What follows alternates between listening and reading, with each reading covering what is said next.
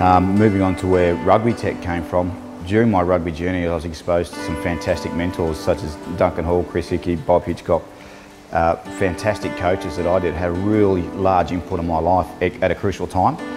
My father passed away when I was young, and these were the guys that I looked up to for leadership and direction in my life.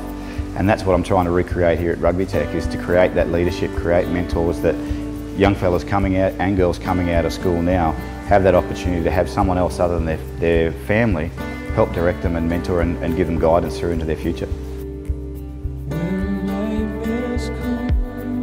Phase are going to try and work over some people. So in this lineup, who would you like to run at? What pairing would you like to run at? And we also then educate you through rugby as well by providing the best coaches, former Wallabies, former Super Rugby players, to pass on their knowledge from their positions so that you have a better understanding of your position that you play, but also by the players in other positions in your team, you have an understanding that everyone needs to work together for the success of the team. Against Kenya. Now Kenny was parked in here, but what we know he's not parked in there. And a lot of teams follow the New Zealand coaching system of having a 15 way out here, which leaves some strong exposure through there. French teams very good at sliding balls through here when 15s come up. Okay? So right now, have a think again. So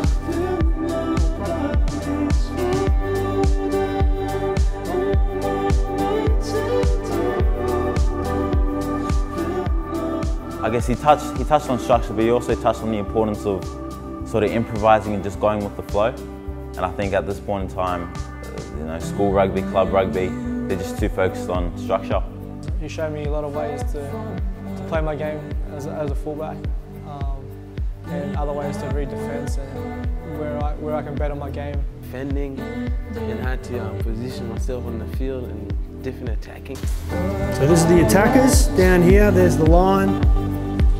Okay, defenders. 2 on 2. How do you expose that?